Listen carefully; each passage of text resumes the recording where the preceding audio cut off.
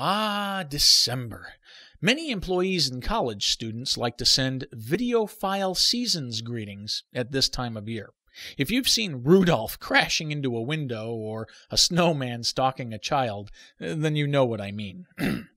These humorous videos add 2 to 3 megabytes to an email when sent as an attachment. Now, 2 to 3 megabytes doesn't sound like much until you start adding up all the students or employees. A slew of seasonal attachments can swamp mail servers and choke internet bandwidth. The bigger the company or university, the harder their bandwidth tends to fall in December. Do the right thing. Point your friends to a website address in your Xerox Xmas email. Don't send large attachments. Enough said. Great advice, Rob, but what does this have to do with the virus hysteria? I'm glad you asked.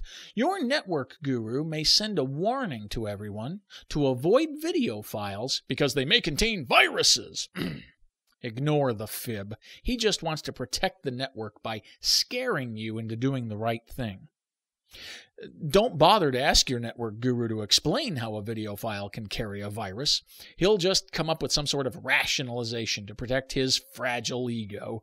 You'll hear something like, Rudolph.exe is an executable program file which can blah blah blah, so I didn't lie when I called video files a dire threat to the blah blah blah, and you'd better not disobey me because I'll blah blah blah to upper management blah blah blah.